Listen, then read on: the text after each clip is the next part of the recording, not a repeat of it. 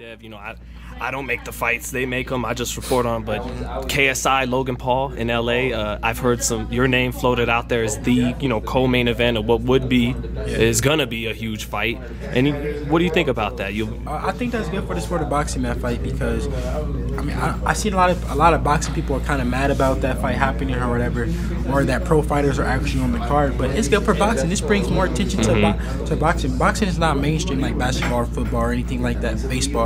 So why not? Why be mad that they're bringing more attention, more excitement, more fans to the sport of boxing? You got to be happy with that. And so we'll see. After September 13th, I'm gonna go in there and take care of business, and then after that, who knows what may happen. But right now, my full focus is September 13th, going in there, taking care of business, and going in there untouched, and maybe November 9th, you guys may see me. So maybe we'll leave it at a maybe. Maybe.